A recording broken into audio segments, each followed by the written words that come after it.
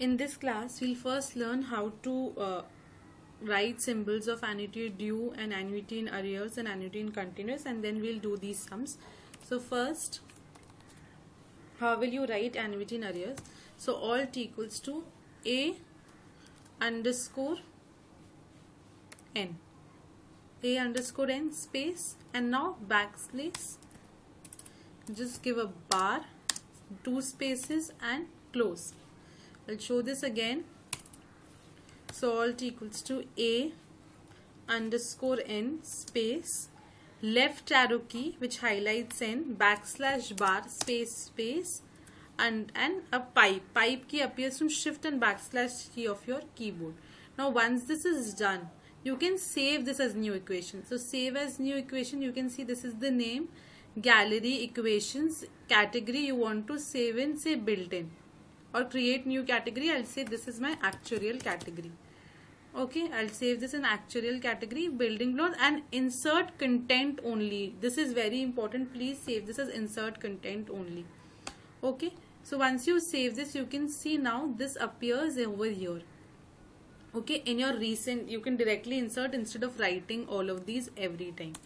Okay, similarly for A due, we'll write ADD dot space and space, 2 spaces, ADD dot 2 spaces. Again, alt equals to A backslash D dot AD dot space.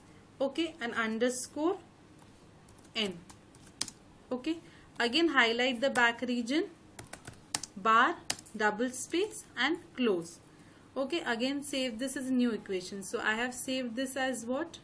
The name I did not change here. You can obviously assign names also. So say again saving this as new equation. If you want to write anything, you can write. I am currently not writing an actuarial and insert content only. That is very important. Insert content only and okay.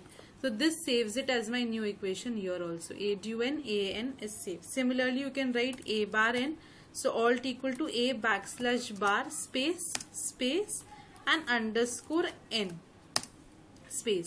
Again backslash bar space and close.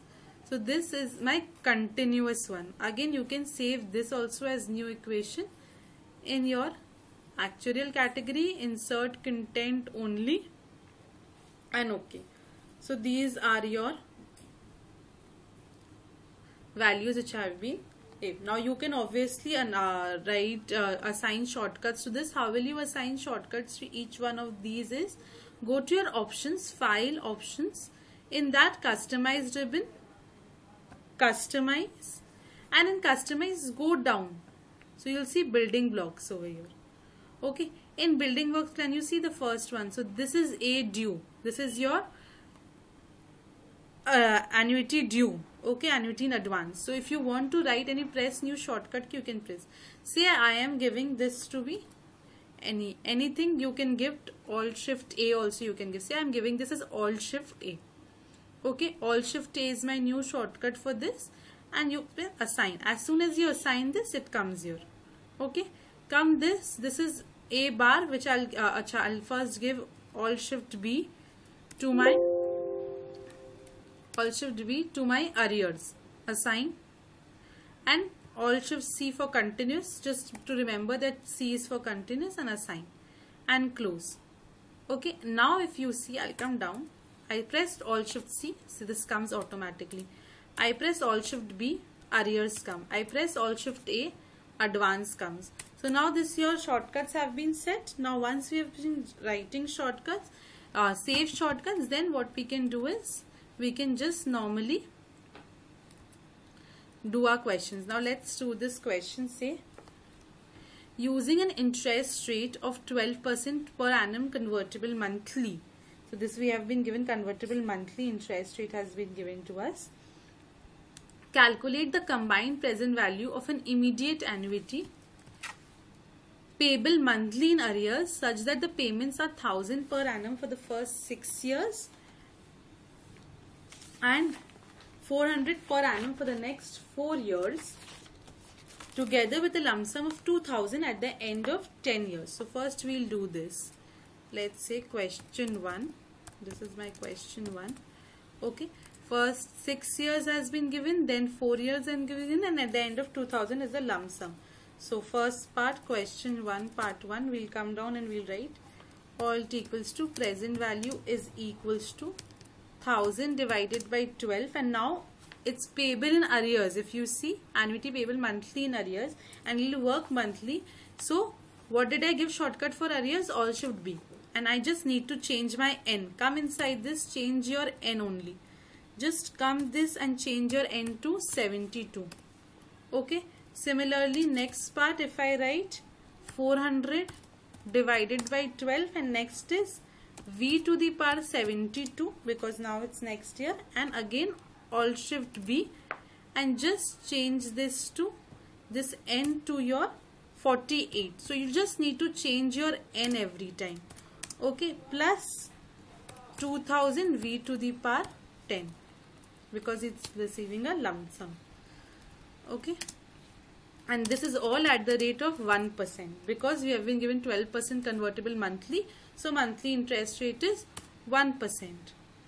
Okay, and then we'll just solve this. Alt equals to 1000 by 12 into the value for this. You can just calculate in your calculator. 51.1504 plus 400 divided by 12 into 1.01 to the power minus 72, and the next part is 37.9740, and plus 2000 into 1.01 to the power minus 10.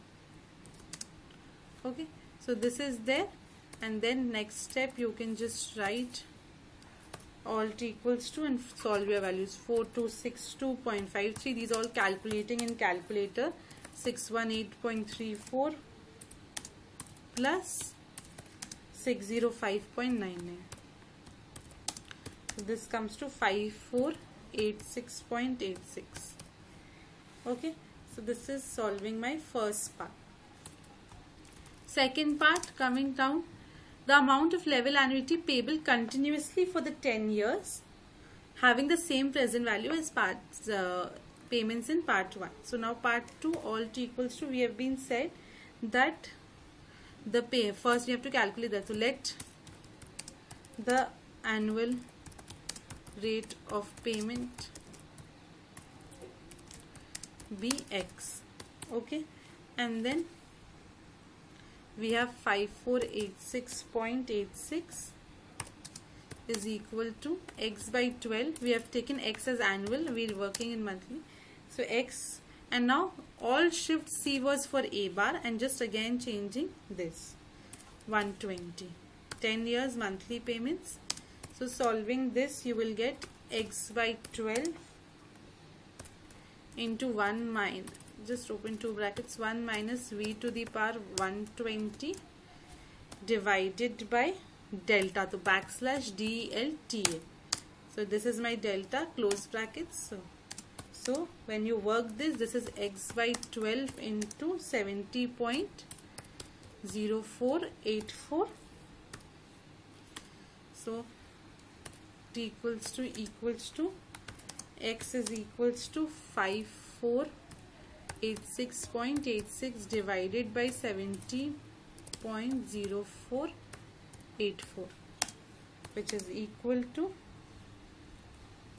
and into 12 also there is, sorry I forgot to write, into 12, and which is equals to 939.95. So we found the value of X also. And part 3, the accumulated value of first 7 years payments at the end of the 7th year for the payments in 1 and 2. So we have been told to find the accumulated value of the first 7 years at the end of the 7th year for the payments in 1 and 2, both for the first part and for the second part. So accumulated value is equals to 1 plus, this we are doing for the first part, 1 plus I to the power 84, 7 years, and then in brackets we'll write 1000 divided by 12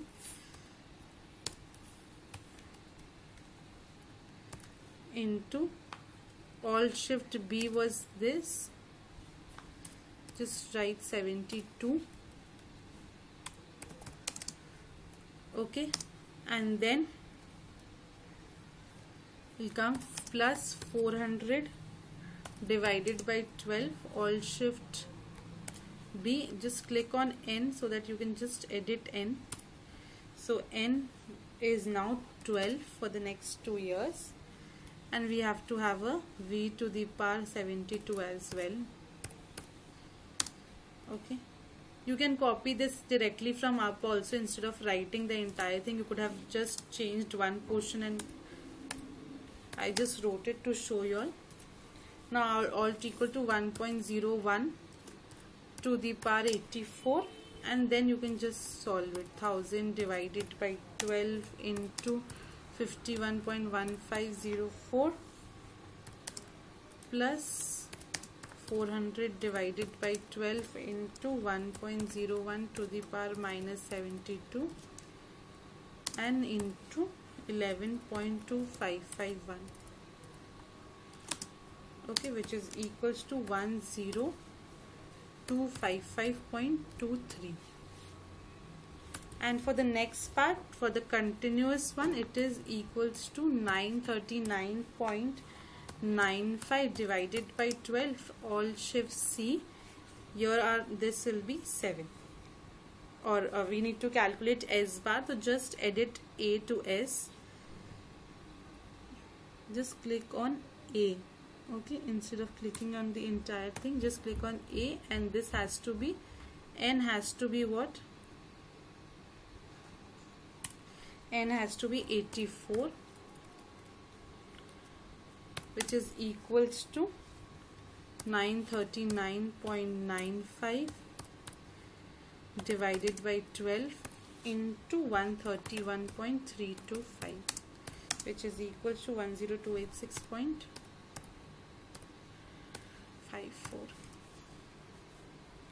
Okay, so this is done, question 1. Next we'll do question 2.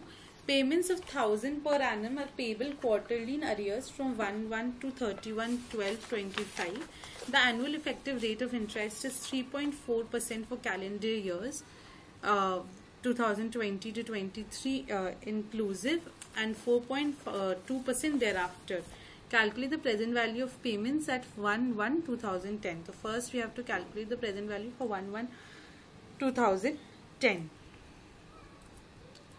So again, new page first for a new question. Question 2. So first PV is equals to, Alt equals to, now we have 1000. Alt Shift B for arrear payments. Okay, and the payments is for 4 years, but it is a quarterly payment. So what we'll do is, when you are here, just write to the power 4 in double brackets, obviously to the power 4 in double brackets, and give space. So see, this will go to above, which means quarterly. Okay, and then this is at the rate 3.4% that you write. This is at the rate 3.4%. Then next is 1000 V to the power 4. This is at the rate 3.4%. And the other one, now I'll just not write it, I'll just copy this entire thing from here and paste it and just change this to 2. Okay, so for the remaining 2 years, and this is at the rate 4.2%. Interest rate changing sum. Okay, and then which is equals to, Alt equals to, you can just calculate the values if you want, or if you want calculating I4 and I4 at 3.4% and I4 at 4.2%. So calculating this, Alt equals to I to the power, double brackets give 4 at the rate 3.4%, which is equals to 4 into 1 minus 1.034 to the power 1 by 4 minus 1, which is equals to 0.03357. and again same thing, just copy this and change the interest rate and the values. So this is 4.2%, this is 0.042, and the value here will be 0.04135.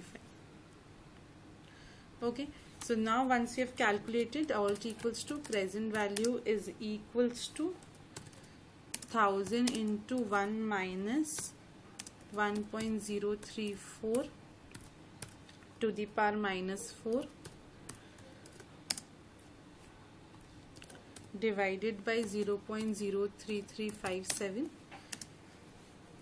plus 1000 into 1.034 to the power minus 4 into, I'll copy this again instead of writing.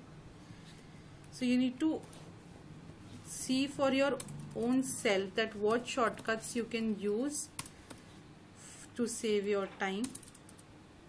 4135, and then this is equals to 5399.40. Okay, so this is how you calculate. The second part says the accumulated value of payments at 1/1/27. So at 1/1/27 you need to calculate the accumulated value. This is already we have calculated for 10. Just accumulated for 7 years, we'll get the values. So part 2, alt equals to 5399.40 into 1.034 to the power 4 and into 1.042 to the power 3, which is equals to 6982.181.